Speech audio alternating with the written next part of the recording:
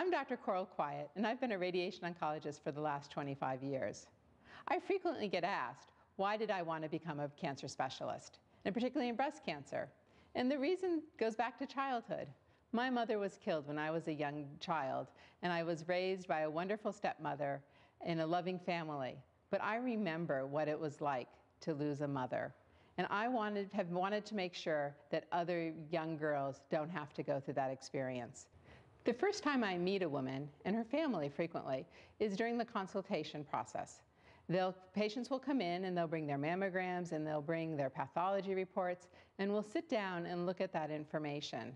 That helps me formulate what treatment options are available to this woman and what's the best way that they can go about approaching their cancer.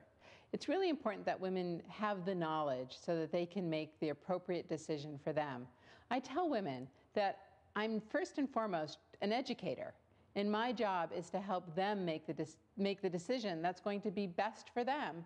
And that may be different from one woman to another. And I think the nicest thing that I've seen happen in breast cancer care is we've ended up with more options.